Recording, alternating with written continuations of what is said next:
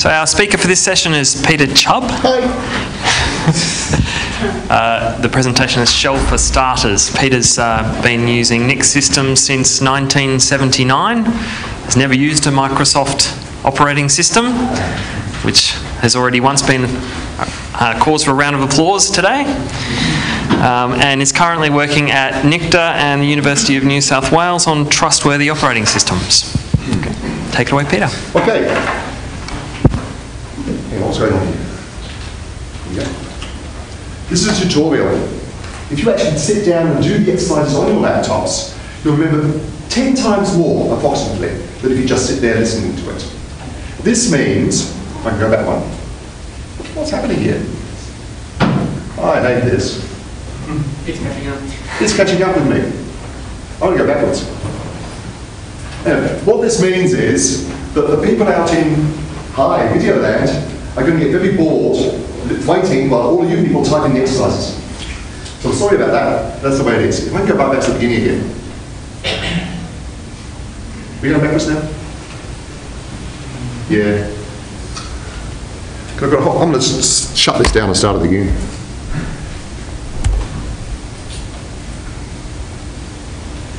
You've just seen all of my slides already. That's it? No, you go further back. Further back, further back, further back, further back, further back. We're getting there, we're getting there, we're getting there. This is ridiculous.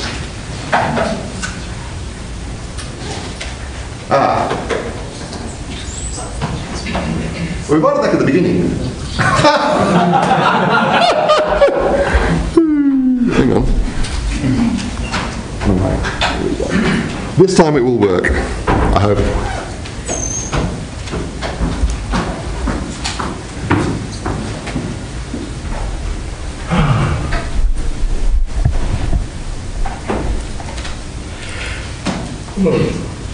Sorry about this. I thought I had it all set up and working, ready to go. So the other warning I'll give is that these tables are really wobbly. So just be really careful with your laptops. Try and lock them with your legs or something. Okay. This is a brick. Shell is all about gluing bricks together. I'm not going to spend much time talking about bricks, except that if your mobile phone goes off, it might meet a brick outside. So what is the shell? Back in the days of OS 360, Max VMS and so forth, the shell was a privileged part of the operating system that interpreted commands and set up things that your application should run. So it was only in the shell, which was privileged, that you could do things like hook up this unit to that disk over there. Under Unix, it was quickly recognised that you didn't actually need that. You could do all that stuff through system calls, and the shell is just yet another user program. You can think of it as the shell around a kernel, or if you're a user who normally sits on the command line, you can think of it as the shell that you sit inside of and reach out through to do all your work. Or you could think of it as the radiation suit that protects you from all that kernel badness. But most people think of it something like this. You've got the kernel in the middle that does all the actual talking to hardware. Then you've got the shell around the outside of that acts as a sort of thin layer to let you do things that you might not otherwise do. So you can think of it like that as your user interface to the system. Nowadays, of course, we quite often use GUI interfaces with all kinds of clicks and so forth that are started from the display manager. But if you log in on the command line, if you log in on one of those screens you get to by Control-Alt-F1 or whatever like that, you will end up with whatever your login shell is set to. Usually that's set up to be some kind of command interpreter, but it could be anything. In the days before externals, it was quite often set to be a GUI application that was GUI over serial ports. But what the shell is primarily used for, and what I'm going to be mostly concentrating on today, is as glue to stick other things together. This means that unless you've got all those other things that you understand, glue isn't very strong on its own. Unfortunately, I don't have time to go through every single utility there is on the system and work with those. So we're just going to touch on a few of the most useful ones. But we are going to talk about the shell as glue. There's C shell and TC shell that have a kind of C-like syntax. There's the Bourne shell, which was written by Steve Bourne back in 1960-something. The Corn shell, which was written by Phil Corn a little bit later, which took the Bourne shell and added functions and other things. The Bourne again shell, which is bash, which most of you are using. Z shell, dash. There are lots and lots and lots of them. We're going to be concentrating on the subset of the POSIX 1003.2 standard, which is what's implemented by K-shell, bash, and dash. So once we've actually learned the shell, as I'm going to be teaching you, it should work on all of those systems without change. So the shell provides a user interface, which I'm not really going to cover, but it's as a programming language in the toolkit approach we're going to talk about. So in order to be a toolkit glue, you need to have some standard interface for each of the applications you're going to glue together. Every Unix process has an exit status. Usually that's 0 if the process did what you expected it to do. And it's some other number if it didn't do what you expected it to do. So if it were killed by a signal, it would have some exit status other than 0. If you run grep, which is a globally find regular expression and print, if it finds something, it'll exit 0. If it doesn't find something, it'll exit non-0. So you can use, if you can test the exit status, you can use that as a condition code for everything else. And that is the fundamental thing you need to know in shell. The other thing is that almost every program that's useful in a pipeline, or with the shell, reads from its standard out input and writes to its standard output. And you can hook those together within the shell, either to individual files, or hook the output of one process to the input of another process. It also has a standard error, which I'll come to later. But it's time for your first program. Please can you type in all of the stuff inside the box in a file. Call it ban. If you don't have sys5 banner installed in your system, instead of writing banner there, put echo. Like that. Okay? I'll give you a few moments to write that down, to type that in.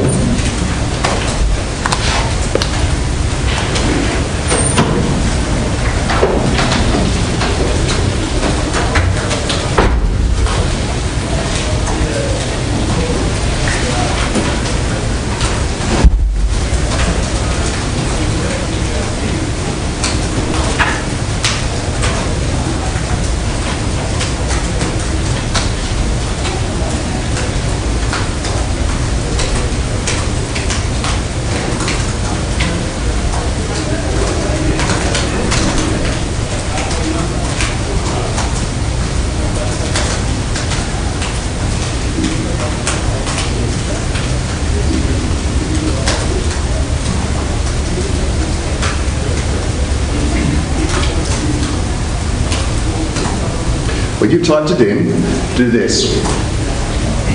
Chubb.ban.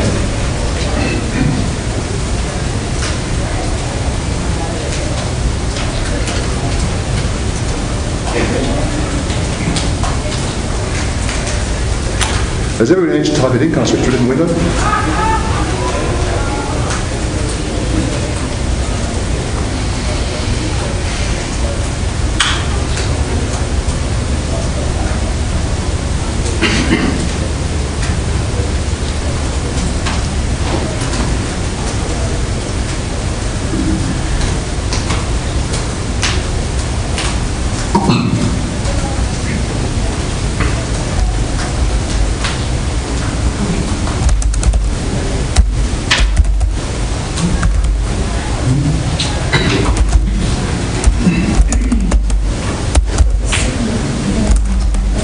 Your screen just went white. Did it? Oh. That's pretty useless. All right. We'll go back to that one then. This thing really doesn't like anything other than 1024 by 768, does it? No. I gave it 1024 by 600.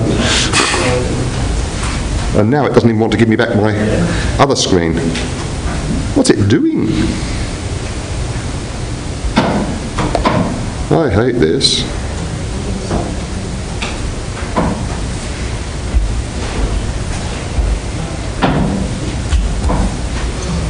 There. Good. Unfortunately, I can't easily get rid of this to show you what it looks like. But if you actually do that, you should get a series of numbers in the middle of the screen counting down. And if you've got banner, it should be big. If you only got echo, it'll be a little tiny one. And if you want to, right at the bottom here, you can have another one which says banner bang in big capital letters.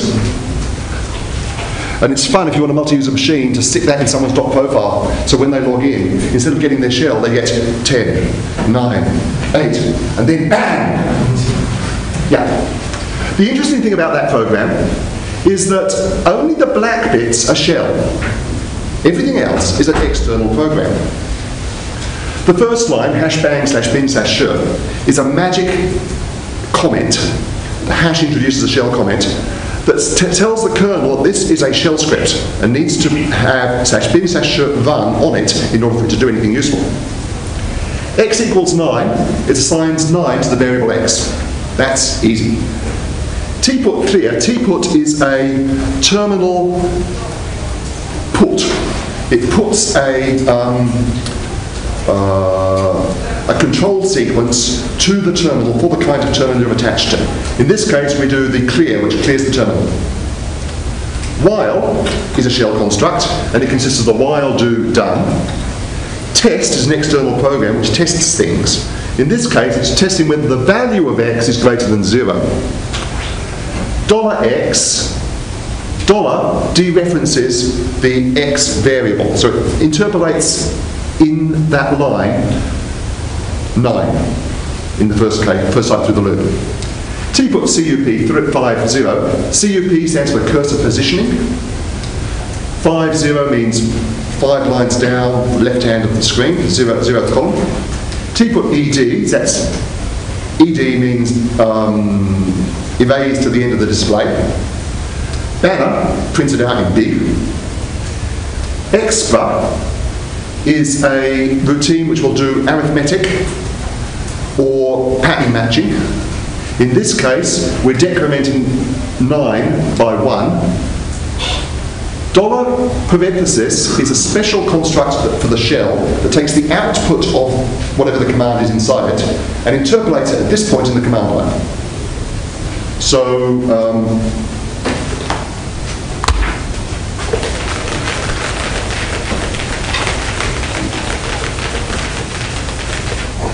here we've got x equals $extra $x minus 1, right? The first time the shell reads that, it says, okay, x, it's got a dollar in front of it, we'll make that 9. And then it notices this and says, okay, that's a command, we'll run it. X for 9 minus 1 is 8, so that becomes 8. Next time through, it'll do 7, 6, 5, 4, 3, 2, 1, and so on. And then sleep just goes to sleep for, in this case, 1 second. Okay, are there any questions about that? Yeah? How do you write? Can you write comments in the Yes, how can you write comments? The hash up there is the beginning of a comment. So anything from a hash to the end of a line is a comment. Unless you quote the hash in various weird and wonderful ways, which we will come to. Okay? You can quote the hash and make it lose its special meaning as a comment character. Okay. But generally, if it's just on a line, if it's just on its own, anything from the hash to the end of the line is a comment. Okay, I'm going to save you some typing. If you haven't got it already, because it's on the wiki, on the tutorial page, please grab that file and unpack it somewhere, and that will save you a lot of typing.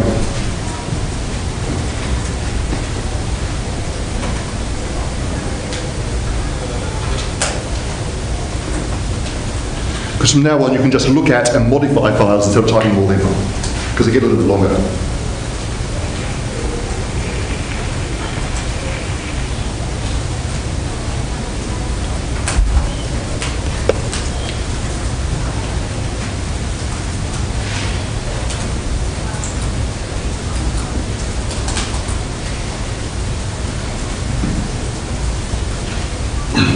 Have you ever used bit.ly and similar URL shorteners? Various URL shorteners? Corporate policy, I can't use them. It's got to have things in it. You guys should host a URL shortener. I think they do, but I don't know about it. So sorry. Like I said, I actually put this on the wiki as well, on Linux.conf.au wiki, so you can just click a link there. But,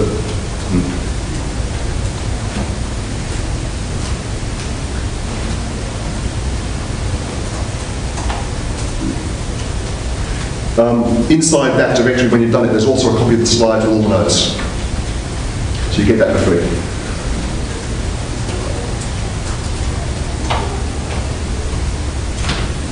It might not be exactly the most recent version because I was still typing on this a few hours ago, but it's certainly as it was yesterday.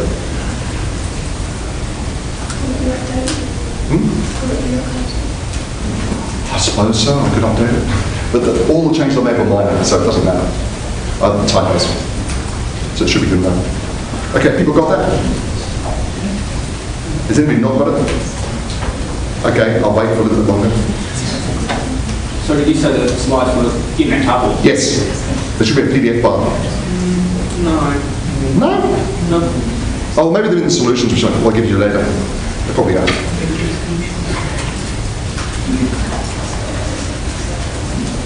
Good. Yeah. Okay. You often want to find out more than I can tell you. The manual pages are your friend. Man test will show you all the other things you can test for, so just type that in now, man space test. And you can see you can test for greater than, less than, equal, string equality, string inequality, string greater than, string less than, whether two files are the same, whether they're different, whether one's newer than the other, and so on and so on. Lots and lots of things you can test for. If you can't remember the name of a command, then man-k some keyword will search the database for you and will give you a list of all of the manual pages that have got that keyword in their name.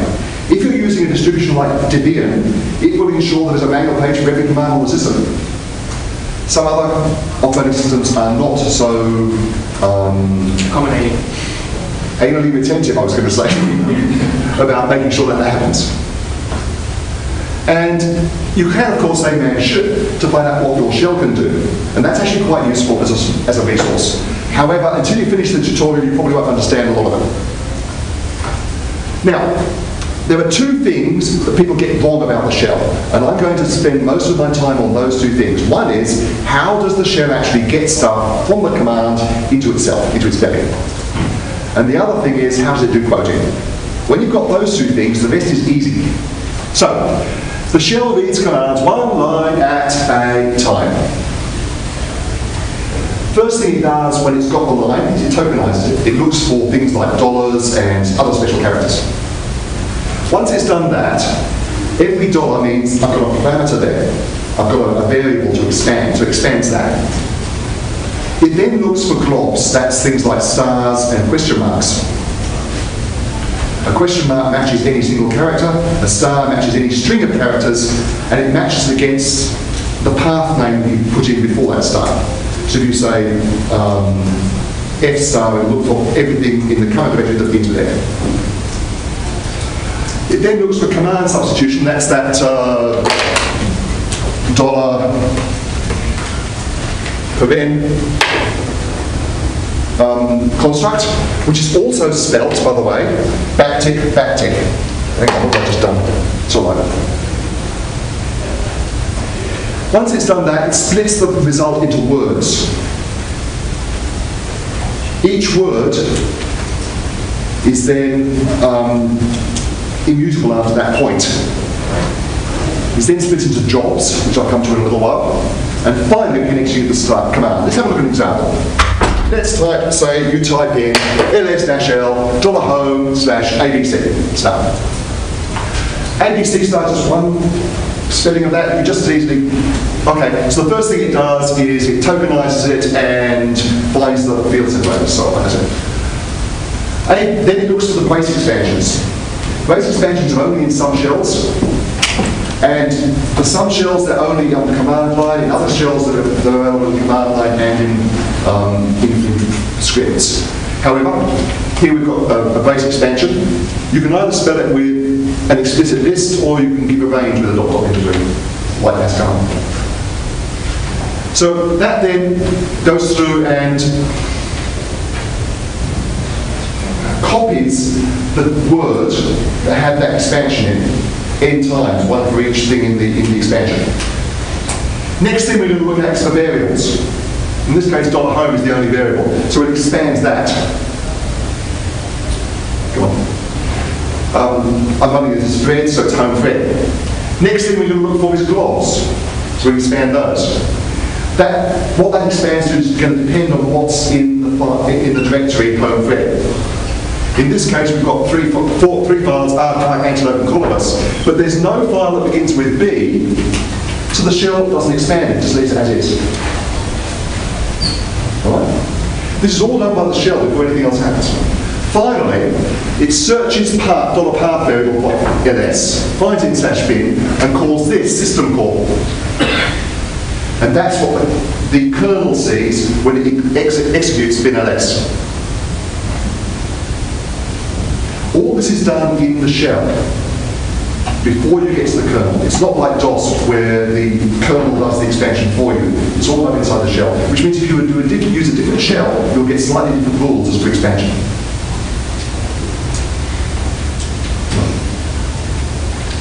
Are there any questions about that?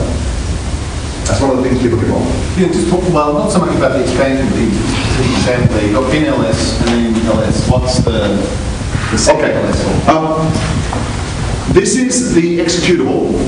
This is argument 0.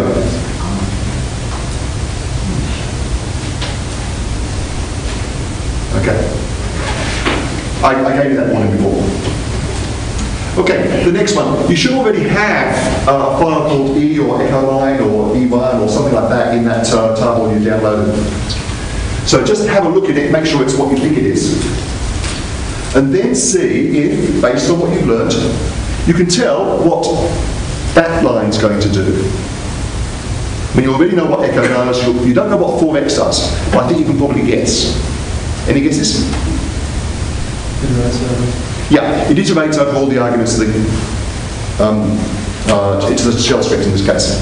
So have a look, find that. I'll just check what it's called. Echo line. Echo line, there you go.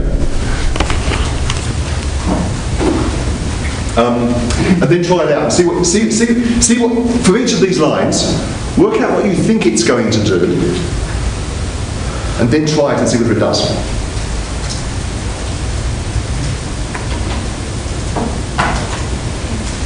That, by the way, is a single space between G\H.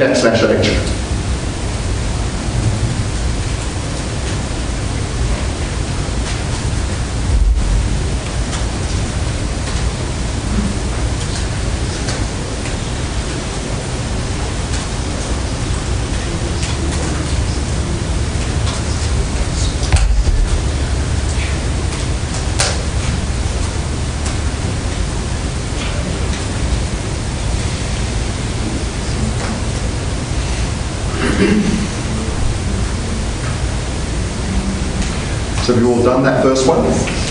What do you think that one's going to do? What's going to come out when you do that on that log?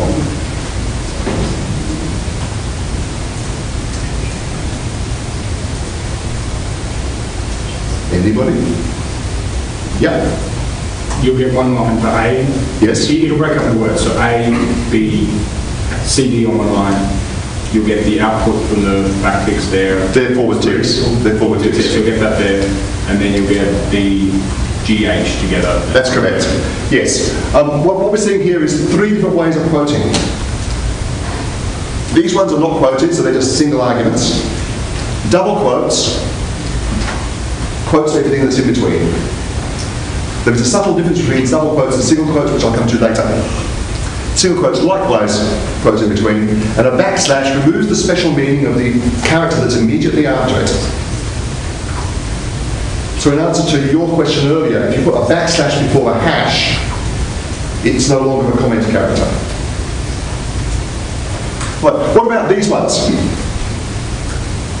If you set x equal to a shell variable, a variable with some spaces in it, and then run this, what's going to happen?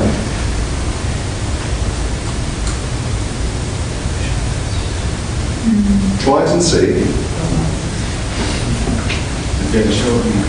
Yeah. So you get In this case, a shell variable. In this case, a shell variable. In that case, what do you get? $x. And in that case, $x, yes. Inside double quotes, shell variables and backtick expansions happen. And also in the first case, a shell variable, they're all separate lines. Yes, they're all separate lines because at that point, it's all split up into separate words. And the fact that it's just one thing, it's lost. Thank you for pointing that out, I forgot. The difference, sorry. Yeah. I thought that was the difference between double and single quotes, but it's not. The difference between double and single quotes is that inside double quotes, the dollar is observed by the shell and acted on, so it's expanded. But space is preserved, and because it's in single double quotes, it's still just one word. So yeah, so double quotes don't do word splitting, whereas no quotes does word splitting. Yes. And the single quotes hides the dollar from the shell entirely. So it just prints it out as a literal. Okay? This is what everybody gets wrong. So, oh yes. So are we having fun yet? IFS hasn't been mucked around. Oh yeah. That's a separate issue. A separate issue. Okay, are we having fun yet? Yeah. Okay, that's enough on variables for the now, but we will come back to them. Now let's talk about redirection. The Unix process model gives every process, when it starts, a standard input, a standard output, and a standard error. And if you just say printf inside your program, it will go to standard output. If you just read, it will read from standard input, or whatever. There's a third one, standard error, where you're meant to put any error messages that you don't want to be in the standard stream that's going somewhere else. That's so that you can put your logging information separately from your processing information. And you can send them down different pipelines. When you log in, or when you start an external, all of those three file descriptors all point to the same thing. They point to your keyboard and mouse. Or keyboard and screen, I should say. When you open new files, the kernel is guaranteed to search for the first unused number. And as 0, 1, and 2 is taken, 3 is the first unused number, so it'll go on from there. You can manipulate these from the shell. A standard command looks like this. First, you've got things, variables set in the environment, which you can set by group equals bar, just set variables that the command will inherit. Then you've got the command, then you've got some redirections. So there's some redirections. And the command can be anything. What that does is we say, okay, we want file descriptor 3 to be an output to file descriptor for foo. And 2, we want to be the same as 3. That's what we're saying here. I'll go into these in great detail later. But what it's doing under the hood is first thing it does is it opens ocreat otrunc. So it creates the file and truncates it to 0 meg. That's what the Bourne does. That file descriptor could be anything at this point. So the first thing it does after that is duplicate it to file descriptor 3 and then close the original. So now we have file descriptor 3 pointing at foo for output. Then we call duck2 3 to 2, which closes whatever 2 was and makes it the same as 3. And that's what that bit there does. So that's what it's doing inside between the fork and the exec when it's creating, when it's doing whatever the command is. The general form is n onto file, creates the file, and attaches file descriptor n to it for output.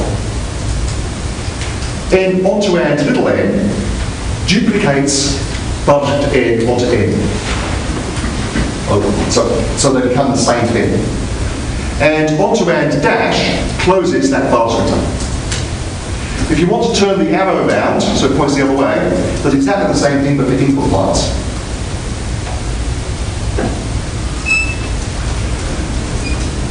And if you want to append to a file, instead of just opening it for output, so you don't want to truncate it to 0 meg, use a herringbone instead, a double onto arrow. One very common idiom, normally you don't want your standard error output to go to the same place as your standard output because they're different things. But sometimes you do want to send them both through the same pipe, and you do it like that. The new syntax, is that the pipe ampersand? That is a bash instance. Bash 4 isn't it? That's a bash, isn't it? I think it's bash 4. Yeah. Well, it's not even bash 3. Yeah, it's not in the POSIX standard. Should make it.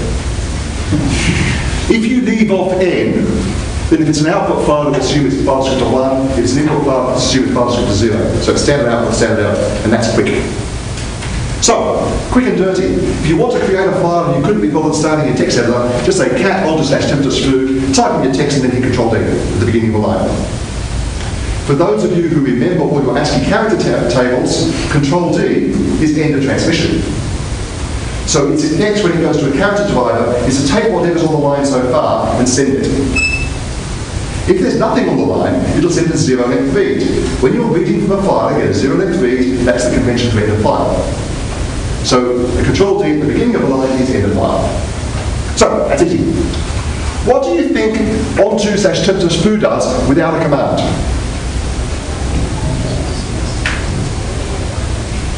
Yeah. It touches and creates the file. That's right, it'll create the file and sets its data now. What if the file was there and very big? It'll truncate it to 0, yes. That's really useful. If you're a sysadmin and you've got something which is creating an enormous log file and it's running out of disk space and it just keeps on going, but you want to be able to capture all logs from now on, just say onto the file, it goes away and carries on. If you just removes the file, it would still be there because it's still open and things are still writing to it. And at that point, you can't get rid of it. So, it's useful. Exec is a special command that replaces the current shell script with something else. So normally you'd say, in fact, I just hit that window again. At the end of a big shell script, you might say exec Emacs. And that makes the shell script go away and Emacs start instead. If you leave out the command, what do you think that will do? Yes? Set up redirections for future.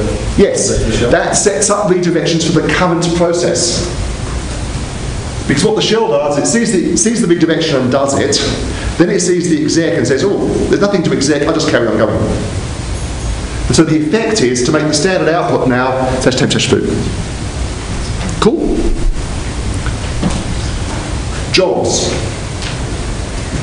A job is separated from another job by a new line, or semicolon, or an ampersand. You can use a semicolon or a new line for sequential operation, that is, do this job, then that job, then the other job. Or you can use an ampersand for parallel operation, which says, don't wait for this, just let it go. I've got some examples. Yeah, here's two. Long running process and another running process and. That starts both processes in parallel, and then we'll give you your shell format. We've talked about exit values a little bit. There's a special variable, $, which contains the exit value of the last waiting for process. So if you just type the name of a command, and then echo $, it'll tell you 0 if the command succeeded, or 1 if it failed, or some other number if it failed. It's not necessarily 1. Just like in C, you can use ampersand, ampersand, and or to join commands together. Let's give some examples. True, by the way, is a trivial program that always returns success. False is a trivial program that always returns non-exit, a non-zero exit status. Back in the System 5.4 days, true was funny. It was a shell script, right? Back in those days, the shell script marker wasn't a hash bang, it was just a semicolon, thing like that. So it had that, and then it had a big, big copyright notice. Copyright, AT&T, copy at your own pleasure, otherwise the lawyers will come and eat you. And then, nothing. So there's a file that's about 4K, a copyright notice, with no code whatsoever. And all it did was return a 0 exit status. I thought that was funny. Anyway, if I did true or false, what do you think $? Going to be after you've done it? It's lazy val, true? Yep, it'll be 0. Because the or says, do whatever's on the right-hand side if that failed. And true never fails, so that doesn't get executed. And the exit value of the whole thing is 0. What about true and false? That one there. What's that one going to give you?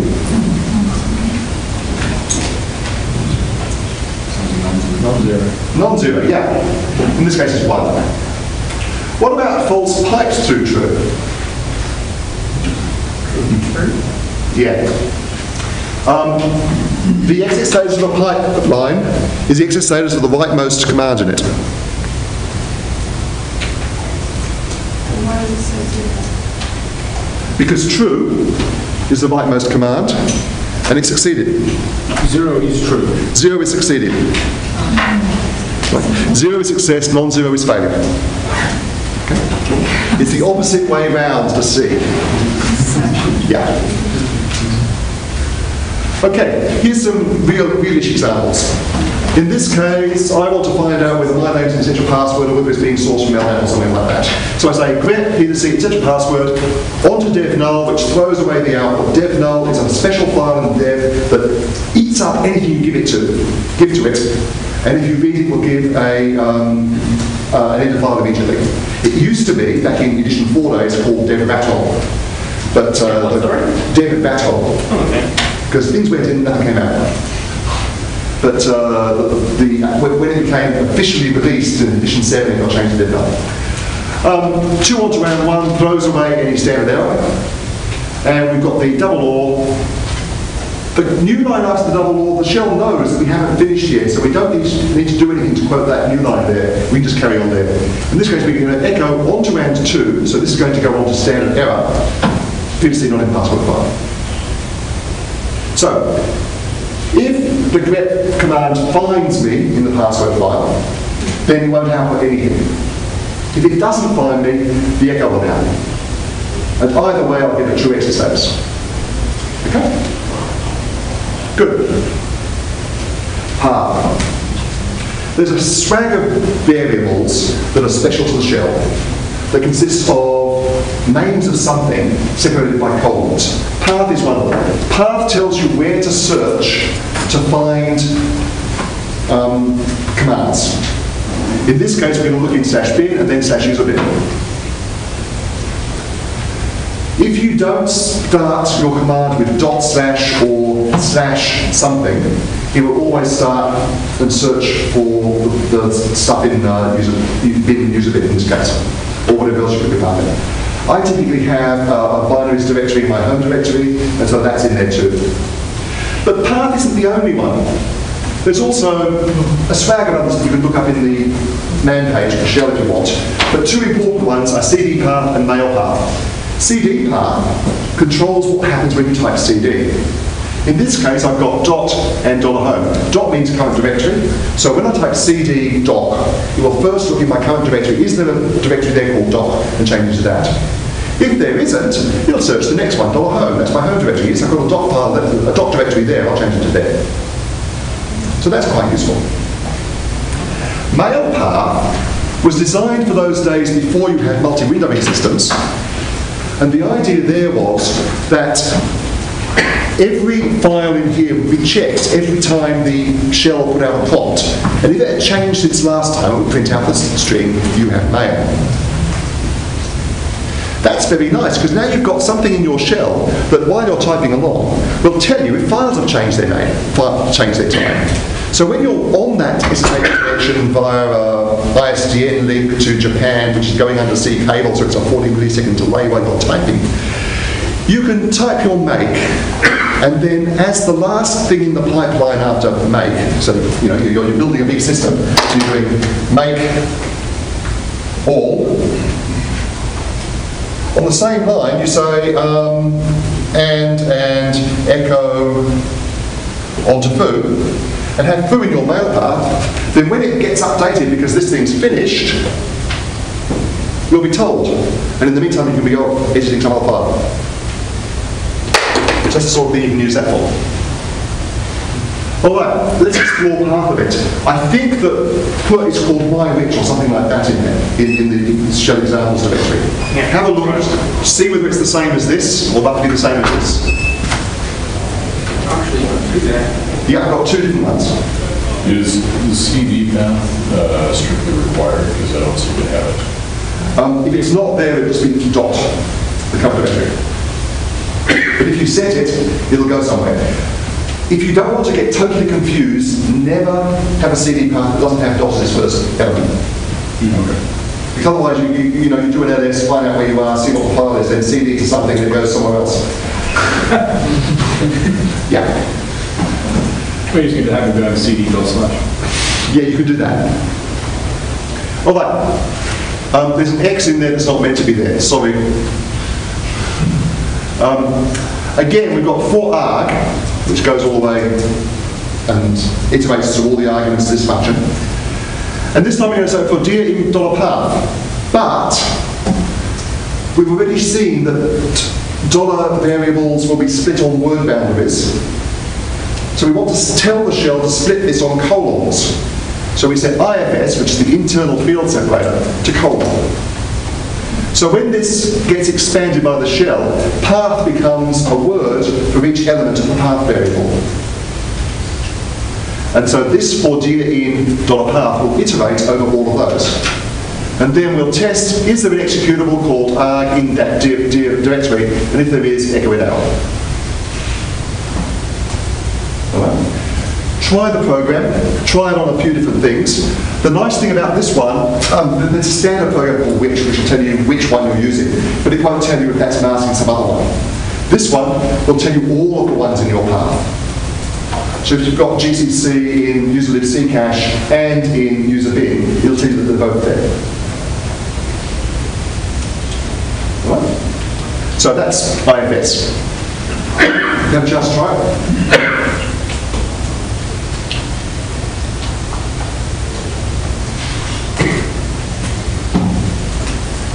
So that's currently, if we want to test for multiple programs, yep. We actually have to column separate. No, on the command line it's already been done and given to you before it gets this far, so it doesn't matter. Neat, eh? Okay, there's not much more infrastructure to talk about before we get on to the more interesting stuff. I did want to mention set. As you know, every Unix command just about, except for the ones that are joke copies of other commands like dd. You've got some command, and then you say dash some n dash p dash something. And ls is ridiculous because if you type ls, almost any letter works with it. Shell is no exception, and there are three that are really useful: dash x, dash v, and dash e. Dash x displays every command before it executes. So with that which or my which or whatever it is, I can't remember what it's called in there, try show dash x dot slash, what's it called, my which? It's WH. WH. My which is huge. LS, say. And you'll see that it prints out each line as it goes. That's really useful for debugging. It prints out each line as the shell shows it. As the shell executes it. Yes. So it's already done some of the variable expansion. Yeah. Yeah. Which is useful. Dash V will display the commands as they're read. So try the same thing with dash V. That's useful if your shell script is sourcing other shell scripts all over the place and including them.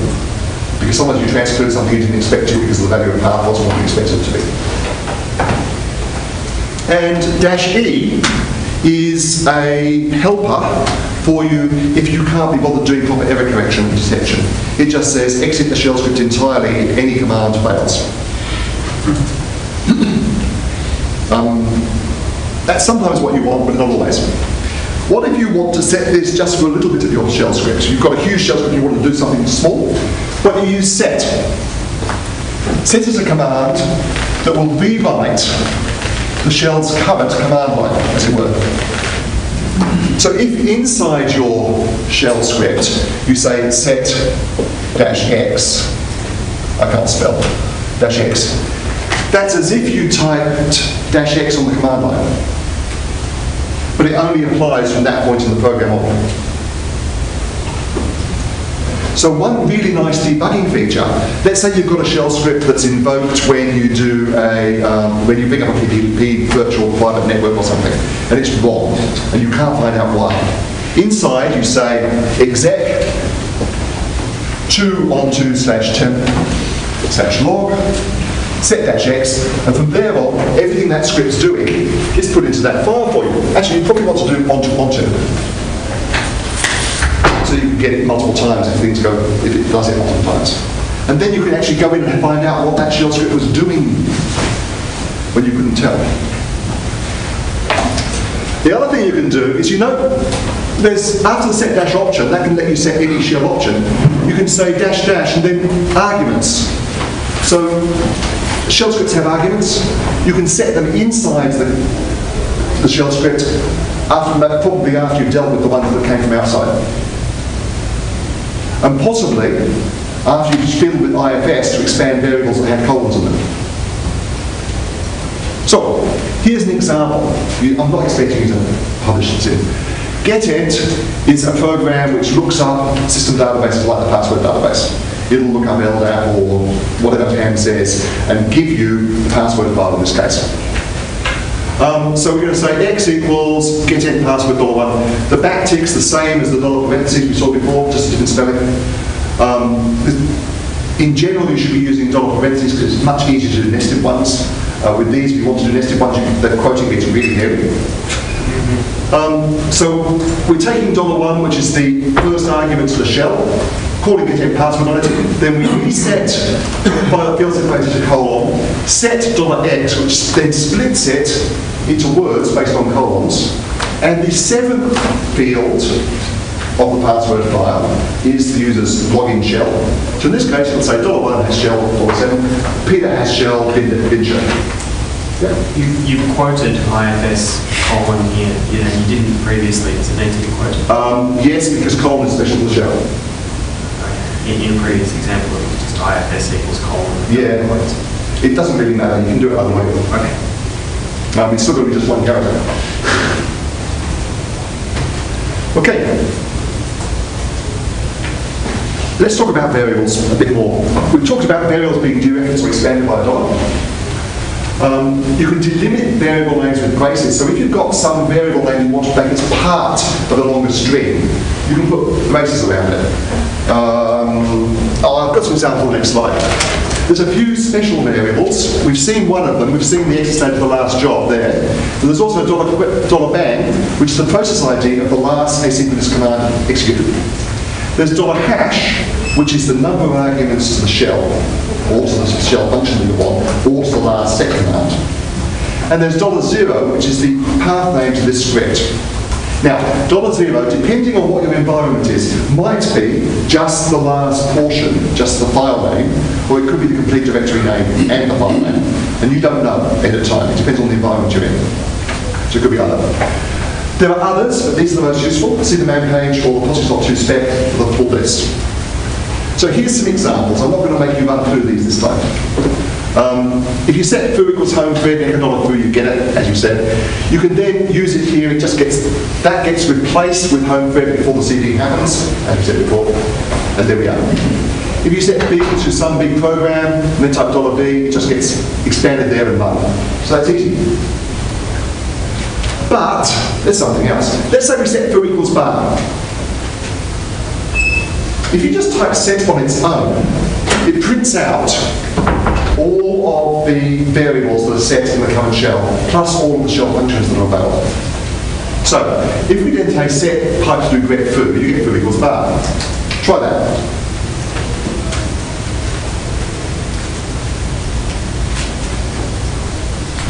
Remember, set is a shell built in. It's actually shell off. It's operating on the state that the shell has internally. There's another command, env, which shows you what's in your environment. It's a separate outside program.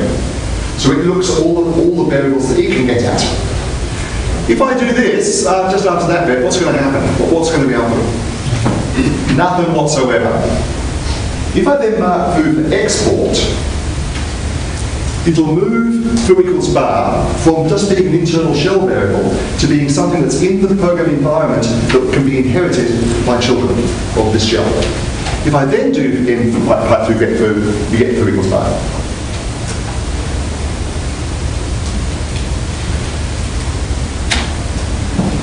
There's a few special parameter forms, some of which are really, really useful and some of which are less useful.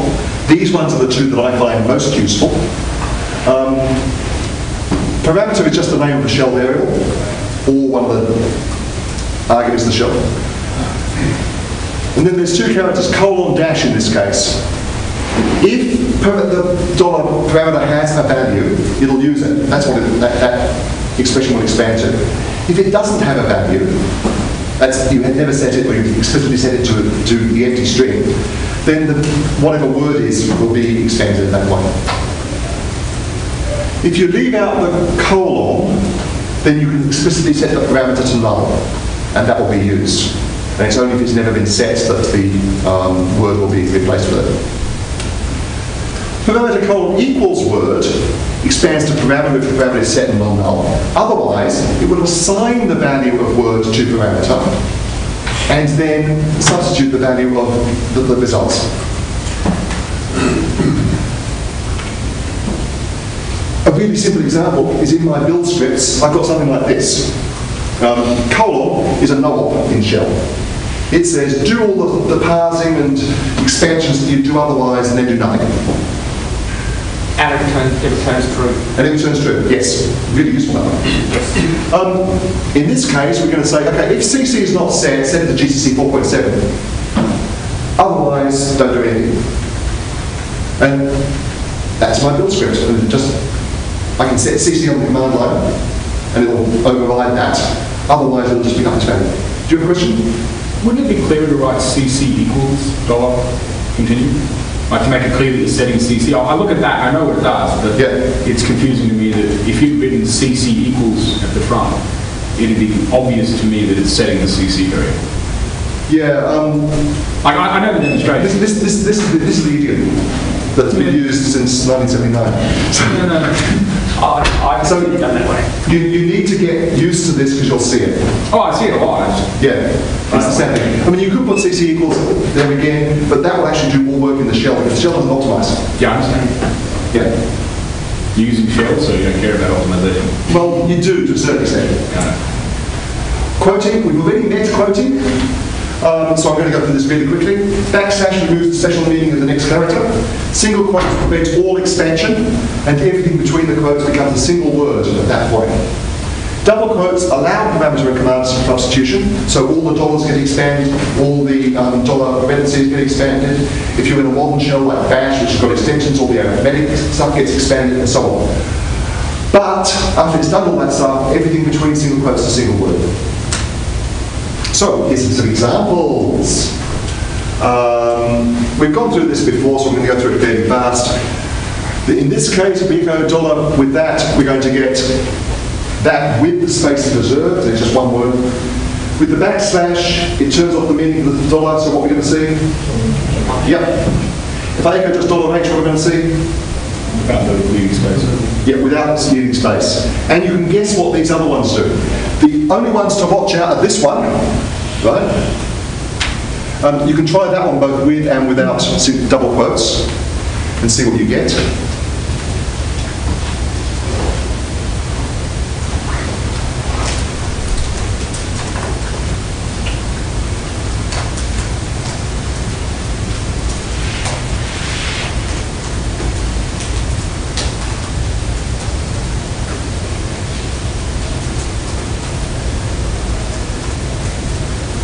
When you see it, you'll know why.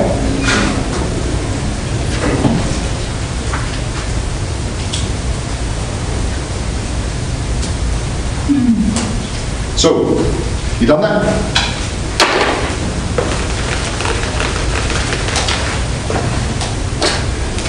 So echo $H gets expanded to echo X.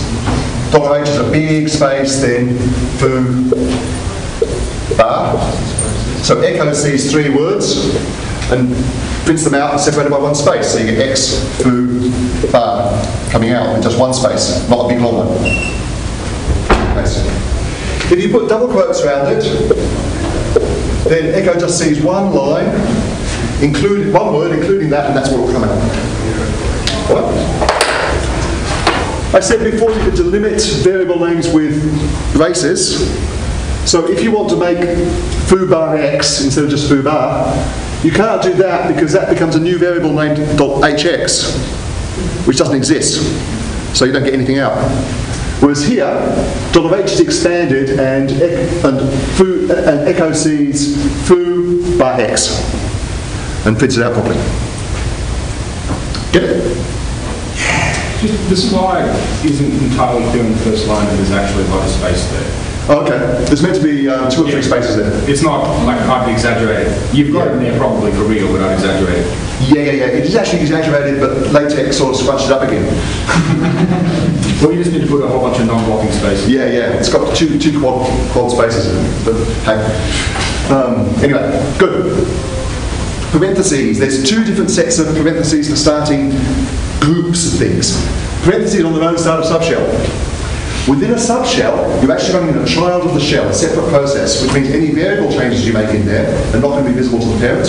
Any change of directory in there you do is not going to be visible to a parent. Any internal redirections you do is not going to be visible to the parent, but you can redirect the whole thing into a group. So, for example, cd/echo star ls and pipe the whole thing through ls, which is my favourite pager. You'll note the semicolon there. You need that because otherwise the parenthesis there becomes an argument to ls. That change of directory there is not effective in this environment here, only inside the shell that starts there and ends there. And the whole of the output of all of that goes into this. Okay? Braces start a simple group. If you make changes inside a variable group, you're still inside the same shell, so variable changes are visible outside. If you change the current directory, that will change it outside as well. If you redirect inside, it gets redirected outside as well. If you do an exec onto blah or whatever. And again, you can redirect out from the whole group. So what does it do? It groups things. So here, in this case, I'm going to echo all of that stuff and then cancel your password, and I'm going to put the whole thing through this. So we've got a group of commands, 2 in this case, that together have the output through this. Although they're directed together through the pipe. In this case, I'm just adding a heading, which is boring. It becomes more interesting in that a group is the body of a shell function. But before we do that, perhaps I'll mention something about here documents. This is a here document. The herringbone there is exactly like the append herringbone but the other way. So in this case, we're going to take standard input from the stuff that's in the shell. The thing after the herringbone, ignore the dash for now, is any token you care to type. Doesn't matter what it is. It could be anything that's not a shell special character. And the input to the commands there is anything that from the next line on up to the first instance of that thing, whatever it was you typed. In this case, I typed anything goes. It could just either be EOF or thread or hunting on commands or whatever. The dash there says ignore tabs at the beginning of the line in here, so strip them off first. That's how you can indent this within a shell script. Within here, shell variables and brace expansions, not brace expansions, sorry, command expansions happen. So you can put shell variables in there to customize your whatever. I think I've got an example here. So I've told you this. You're going to dash to ignore tabs. The other thing is if you quote any part of that string by any of the quoting mechanisms we've talked about, then the whole of the block is quoted, with the exception of stripping off those first tabs. And at that point, you can put dollars in there. It's also slightly quicker. If you don't have any command substitutions in there, then the shell doesn't have to read it and do all its parsing. So if you've got something big that you're doing in this way, just an error message or something like that, and you're not customizing, quote some part of the string that will come out a lot faster. Okay, so here's an example pipeline. I'm not going to give you to try and type this now, because it takes forever to run anyway. But here we're going to go through every single text and HTML file inside user doc, which is where documents are dumped by the Debian system and Ubuntu and all of those things. Then we're going to transliterate upper to lower. Then we're going to throw away anything that isn't a lowercase character and convert it into a new line. And then we're going to sort it and put it into words. This is just an example of a longer pipeline. And also introduces TR. Cat, we've already seen it, concatenates all its arguments and sticks the result on send out. Again, if you've got a pipe at the end of the line, the shell knows that the job hasn't finished, so it'll go on to the next line and you can just carry on typing. It might even give you a separate prompt if you're lucky. So that creates a word list, and this is actually the way that the first spelling checking program was created under Unix back in 1970, I forget, 4 or 5, when AT&T was first starting to use Unix in-house for developing documents. And someone said, it'd be really nice if we could spell check these documents and not have to do it by hand. So they'd already got this great corpus of documents. So they did something like this. The syntax of TR has changed slightly over the years. This is the modern one. Back then, you did slightly differently. And created this word list. Then you can do the same thing on the document you're trying to spell check and get a different word list.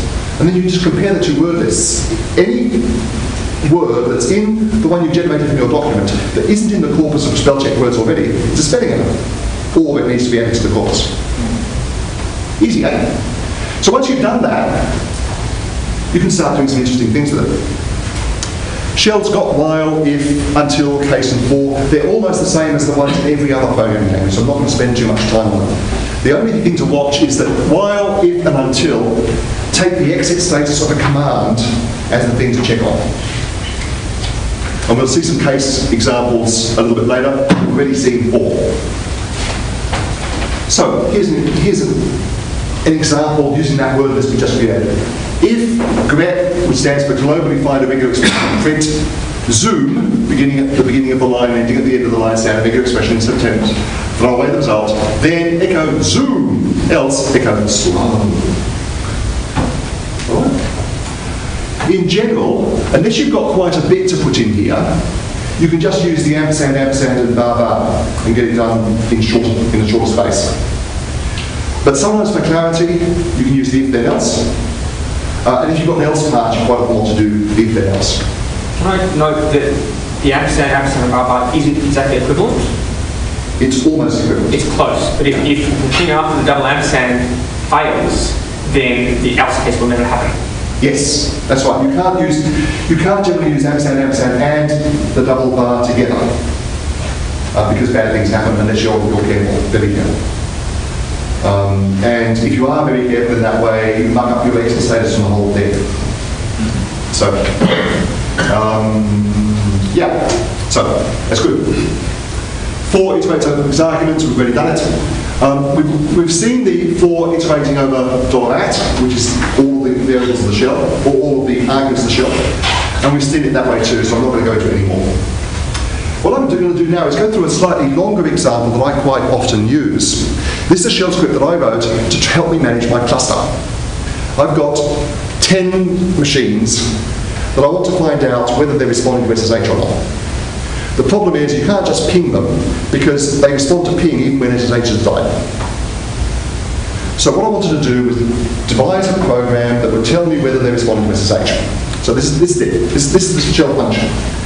Shell functions, you just give it the name of the function followed by two parentheses, and then a curly brace group. And whenever after this you type is up, this will be done. So in this case, we're going to SSH to $1. $1 in this case is the argument to is up, not the argument to the shell script. And sleep 1. And we're going to put it in the background and remember the process ID of that SSH process. Now normally, assuming you've got your key server set up and all the rest of it, that will take about 3 seconds. It takes about half a second to look up the DNS, about a second to do the protocol, key exchange, Diffie-Hellman, whatever else it does, and then about a second to sleep, and then it'll return with an exit status of 0. Okay? That's it, everything's up. But it might not be up, and the network might be slow today, so it might take longer. So at the same time, in a subshell, we're going to start at sleep 15, and after 15 seconds, we're going to kill that process. Right?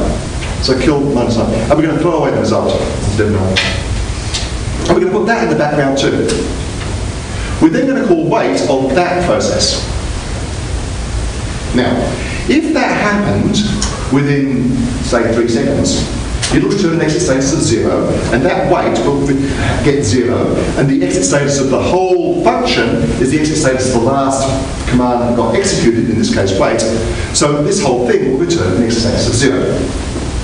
If it's still hanging after 15 seconds, then it'll get killed.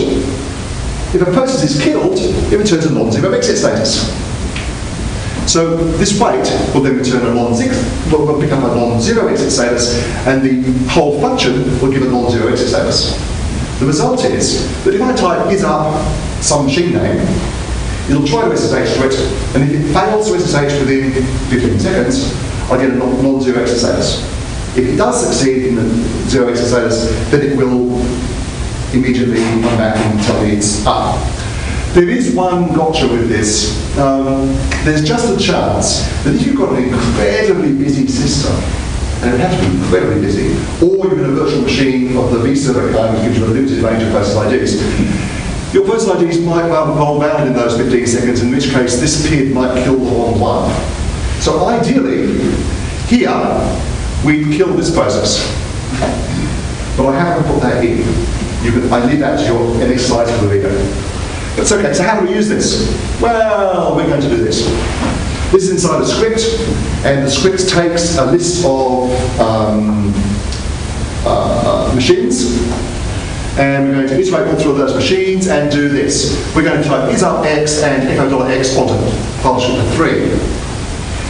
Outside the shell, we're going to redirect file descriptor 3 onto 1, and we're going to make file descriptor 1 dev.tty. That's because SSH, if it hasn't got a key server to talk to, will ask you for a password.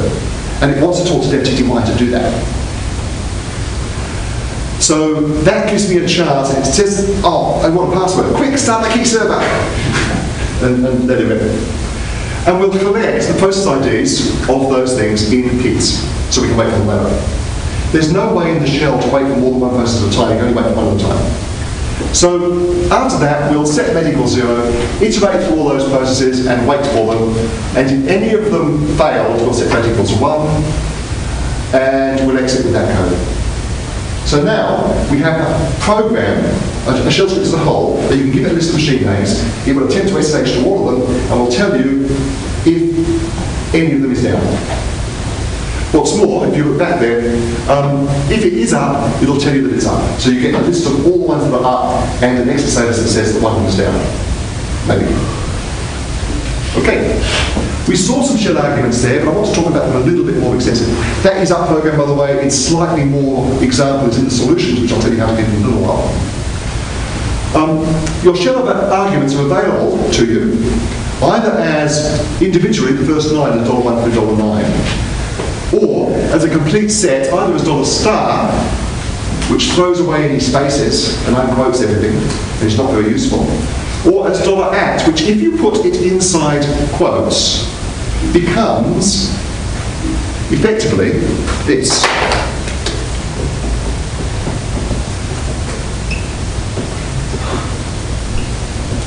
And so on,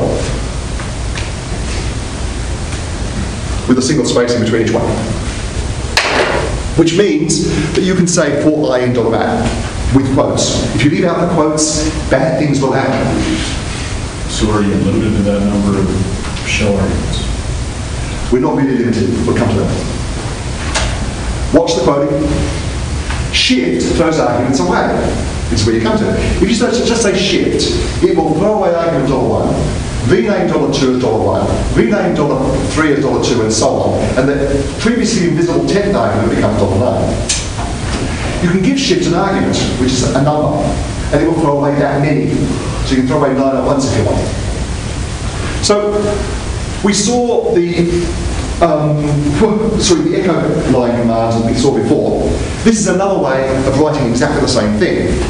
This time, test $1. Test, if it's just given a string, will return a 0 exit status if the string is of non-zero length.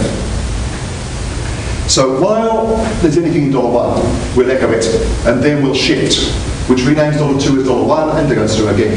So that's another way of doing exactly the same thing as we did beforehand. And depending on what you're doing, sometimes one is more convenient, sometimes the other is more convenient. In particular, when you're handling arguments, I'm going to talk about getops in a little while, but we need to use that. I see this far too often in student shell scripts. What this does is it starts a process reading a file and then dumping in 4K chunks into a pipeline.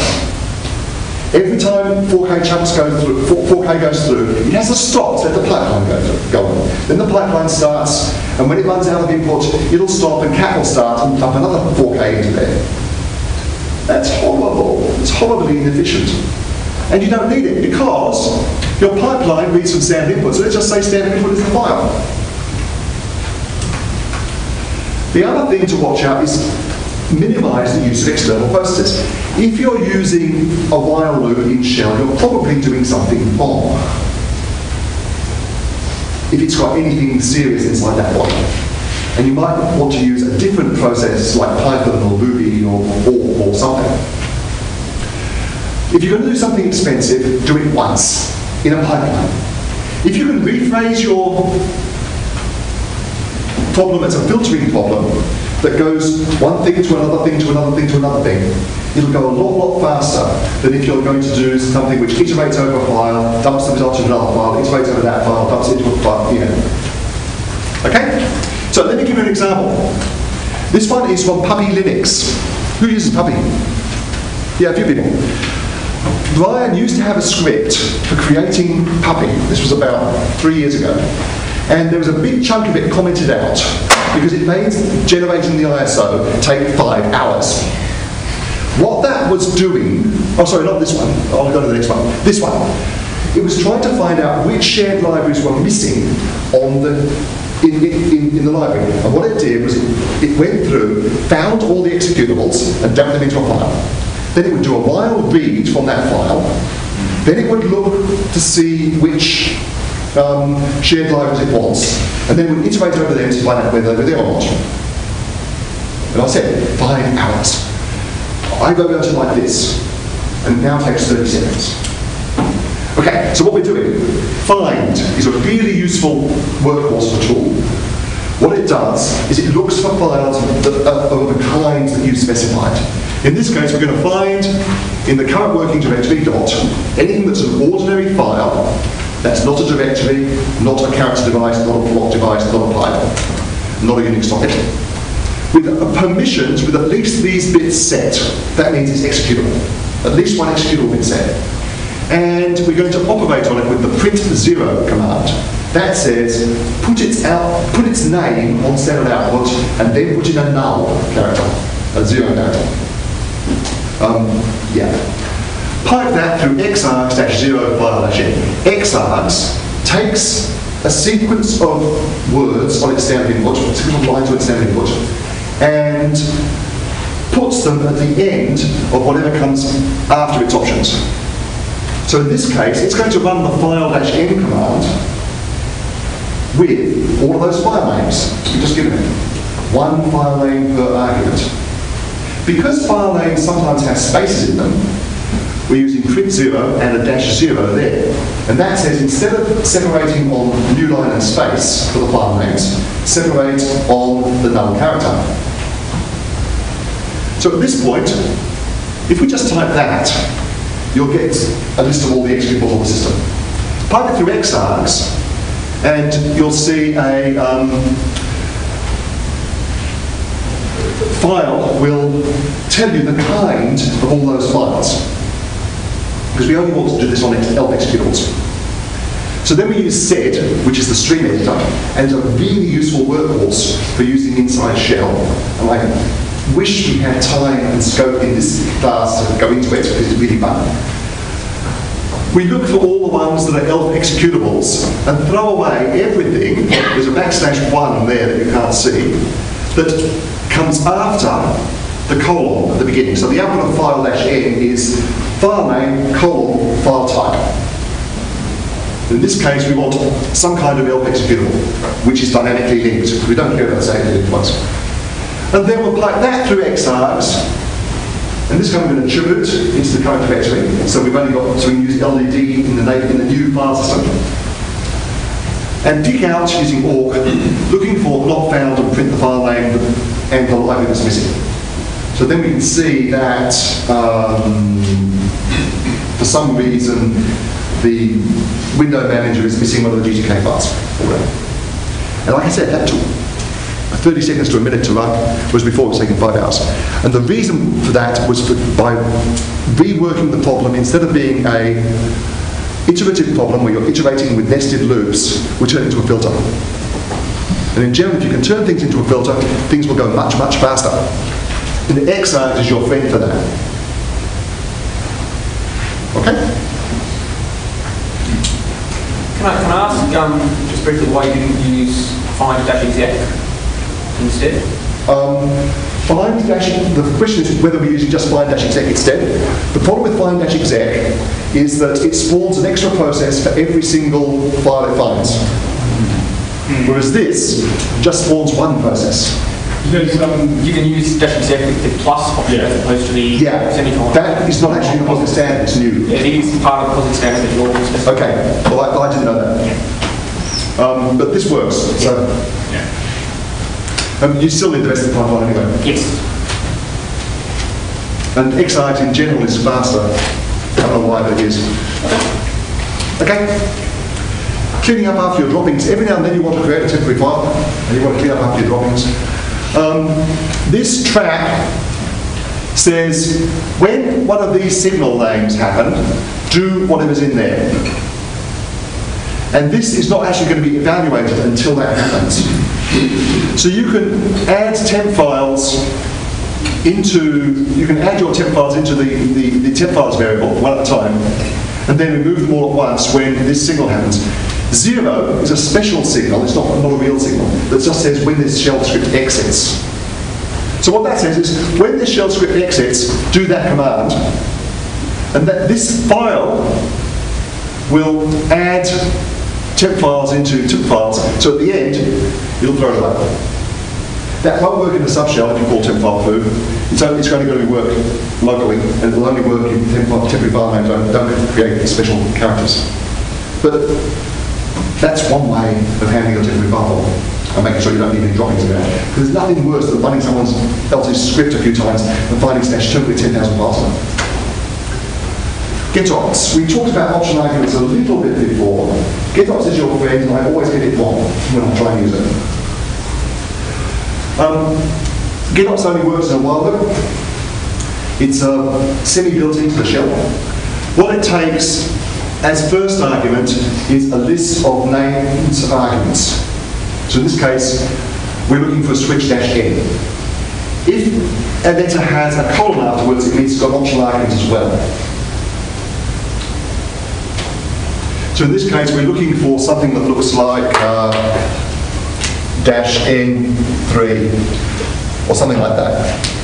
And we don't care whether it's -n3 or -n3 on the command line. Okay? So we do say while GetOps n and then the name of some variable. It doesn't matter what it is, your choice. Do, and you typically do this with a case statement inside. The format of a case statement is case, some string, in this case it's the expansion .c, in, and then a pattern to match, followed by a parenthesis. If that pattern from GetOps, if after running GetOps once round the loop, C contains n, this branch will be done, and we'll set number equals $optarg, which is a special variable that contains the value of the optional argument. double semicolon says that's the end of this branch. Star matches anything, and in this case we're going to call the usage function. Again, you've got to close off the branch and close off the whole case statement with xarg, which is case spelled backwards. After you've done that, you always do a shift $optend. That will throw away all of the variable, all of the arguments that getops has processed. And at that point, you've just got your normal launch and arguments to play with. Right, I'll see some examples of that later on. Now, there's a complete example finger, but I'm running out of time, I think. What's the time? How much time have we got? 15 minutes later. Yeah. So we're going to forget that. You can look at that for yourself later. You all know about the finger command. Normally you type finger some name and it will tell you everything about that person. There's an implementation in shell that's not too bad, not too inefficient in the examples directory you can have a look at. What I wanted to do is to go onto the fables server. Now I'm hoping that this is still up, but if you tell that to that on port 8500, you'll get an idea of what we're going to do.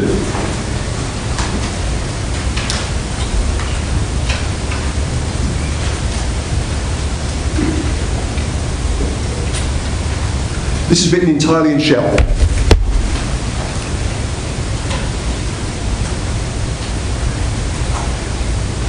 Right, do you see what it does? It gives you an ESOP fable. It's fun. ESOP11.txt, it's worth having a look at that file and seeing what it looks like.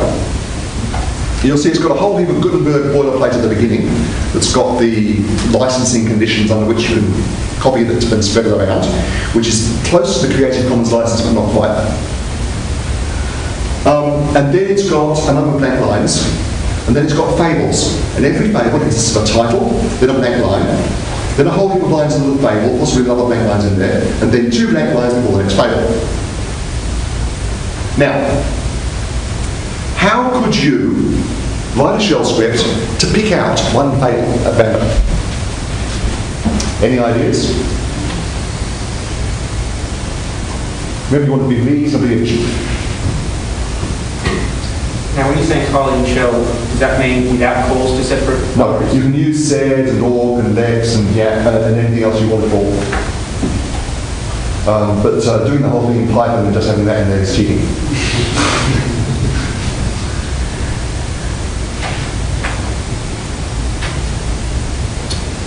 Okay, we could count the lines on the file every time, then search backwards randomly for a random number, and then search backwards to the beginning of a fable, and then print it out forwardly. If we did that every time, it's going to be incredibly slow. Yep. Well, you could use sed if you created an index. Yes. Create an index, and then grab a fable. So, I've got some solutions here. If you do /get solutions in your thing, it should, assuming the server doesn't melt down by all of you doing it at once, grab some solutions and expand them into your file. So do that now. And we have 2 indices. This is where I wish I could switch to another console and have it display, but it doesn't work. So sorry about that. You people have to do it yourselves and have a look at it. There's 2 indexing functions in there. One of them is set up as a call out to org to do most of the heavy lifting. The other one tries to do it all in shell.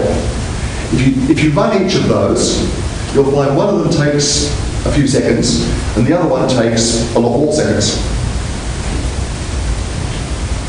And again, it's a matter of using the right tool for the job and using shell as a glue between the tools. When you've done that and had a look at it, take a look at the fable command.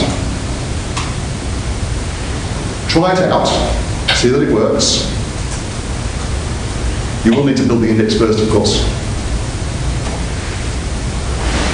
And then what I want you to do is to think about how you could change fable so that instead of just giving you a random fable every single time, you could select your favourite fable.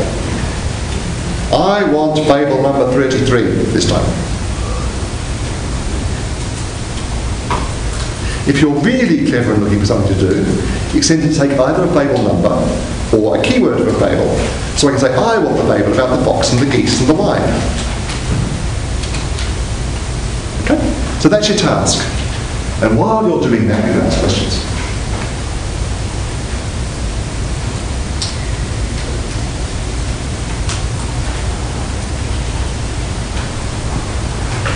Sorry, all you people out on video lines are going to be boring.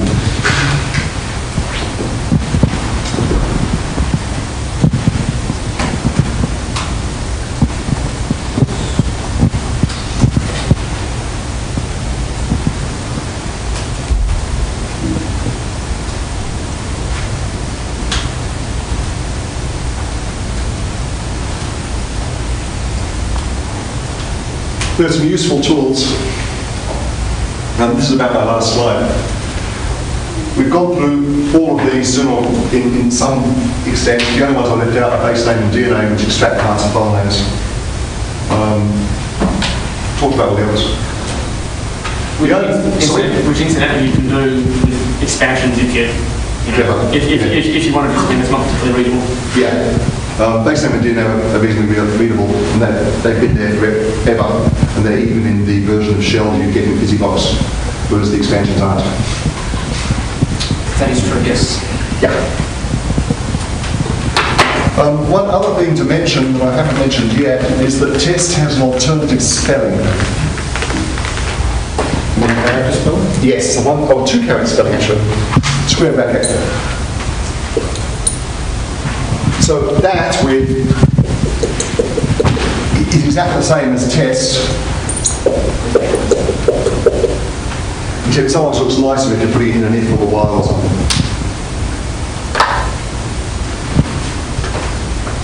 And if you look in user bin, which I think is where it is, it might be in bin actually, you'll see that that is actually a symlink to that or a real link to that. And most shells have both as a built-in, I think. Yes, most current shells. A lot of the current shells have that as built-in, but it doesn't matter, it's not a real external command. Yeah. That's a double square. Right. Yeah. That is definitely built-in.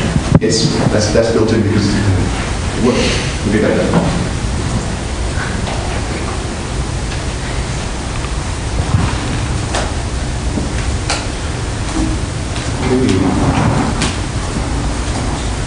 Yep.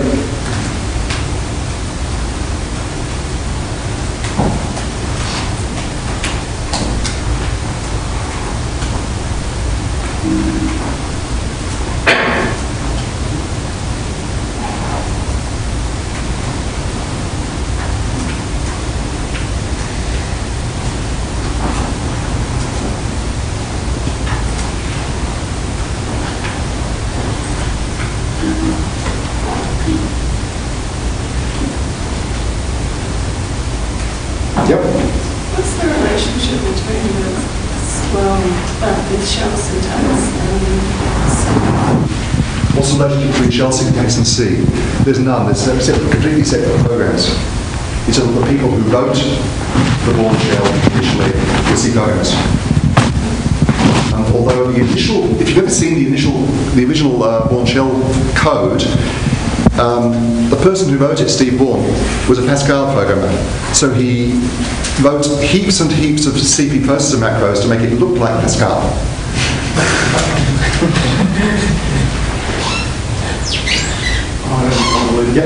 What's the preferred reference manual? What's the best reference manual for shell? The O'Reilly book is reasonable. But I prefer to go straight to the standard. What's 1.3.2? Used to be online as part of the Austin Groups releases. Yeah. I don't know where it is now. Open.opengroup.org. Open.group.org, okay. Yeah. It's pretty good. It's there. If you stick with what it says, it's actually pretty readable for standard. Then you're pretty sure that what you do will still work under dash, bash, K shell, Z shell, whatever. Can I also recommend the hash bash chat room on Freenode? If you say, I want to program in a shell, they will help you with that. Yes, they will. Heaps of references. I spend a lot of time in there. And check maybe is pretty helpful too. Sorry, what was it? Check maybe. Yes. Is it worth talking about when not to use shell? Yeah, sure. An awful lot of the commands in Unix started out as shell scripts. And as they got used, people thought, okay, this one's a little bit too slow. I'm going to switch to a C program. In general, I find shell really good for quick and dirties and for things like that is up where it's mostly manipulating process data and I know how to do it backwards. Any time when you've got to start iterating over data as opposed to putting it into a pipeline, use something else. Anytime you want to do heavy pattern matching, use something else. Anytime you actually want a type system, use Haskell or something. Okay? And in general, what I find is shell is really, really easy to prototype something fast. That's for me, most of the time. But that's because I already know sed and walk and so on, so I can just use that for things there. Use whatever's most productive for you, whatever switching language. And then if it's fast enough, what you want, you're done. If it's not fast enough, you might need to do something else. There's another question at the back. What do you think of ZSH? Do you think of it as something completely different? Like, I don't know. The question is, what do I think of ZSH? I've never used it, but some of my colleagues swear by it. So, I don't know. I tend to stick to the positive subject. Just as a comment, Z shell has a lot of good stuff for interactive shell. Yes. So if you want to write shell scripts, keep to what we've done in this tutorial. But if you want an interactive shell, Z shell's will do. Yeah. It's like the difference between TC shell and C shell. I didn't go through any of the interactive stuff that's in the POSIX standard. The core shell introduced all these neat things for history and command line editing, all of which, by the way, were stolen from TC shell, which are really neat and really useful, but it's more interactive use of the shell, not this. Another question in the back? No, okay, I thought you were waiting. How obsessive are you usually? I'm really obsessive with protein. Yes. Particularly in hash bash. I mean, we get a lot of new people, and 95% of the time, their problem is they have a photo problem. Yes, exactly. And that's why I spent half this thing on voting. Well, I did notice, despite that you've got a few variables that you have that you don't vote expansion, and most of them are pretty much guaranteed to result in a number or some value. Yes. But I find that quoting, we've got a shortcutting in bash that says quote everything, unless you know that for some bizarre reason you don't want it. That's right. Quote, in general, quote. The only time you don't quote is when you explicitly want the shell to split up into words after it's been expanded. And even then, sometimes you want to quote and use the eval, which I haven't shown you. And another thing that I think is eval is usually the wrong solution. It can be, it can come in handy, but it's useful maybe 1 in 10,000 times. Yeah. But most of the time, if you're using eval, you're trying to solve the problem the wrong way. Yeah, that's right. Which is why I didn't put in the ooh. That's completely right. That's my daughter wearing her catsuit. Process substitution and filters and loops. Yeah, sorry about that. I'll get back to it. Are there any other questions? We're almost at the end of the talk now. We've got about 2 minutes to go. Yeah? Curious, it's very, not a very abstract concepts, variable which language. Is there any way that someone could actually interact with the shell when they don't really, can they think more visually or in terms of concrete objects and interactions? The question is there some way of interacting with the shell? If I can paraphrase, as a graphic designer instead of as a programmer. Basically, because it's very, it's even more abstract than the current object-oriented type of program. It's basically variable programming. Yeah, it's basically glue sticking other things together. Yeah, it's extremely abstract. Very abstract. Yes. I mean, it's very powerful, but is there? Some people just don't think that way. People have tried to generate graphical shells. Where you pull commands and wiggle them up and join them up with pipes and so forth. I don't know of one that's actually become successful. But there have been dozens of proposals, dozens of ones that have lived for a little while and disappeared. So I don't know of any. Maybe they're not marketing it correctly. Or they just don't ever work properly.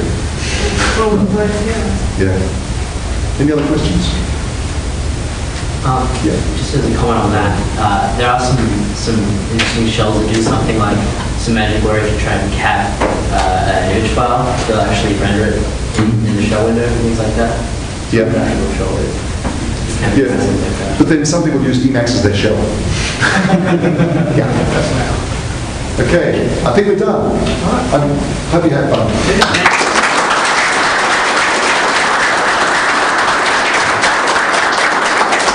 On behalf of LCA 2013 and Linux Australia. Oh, cool.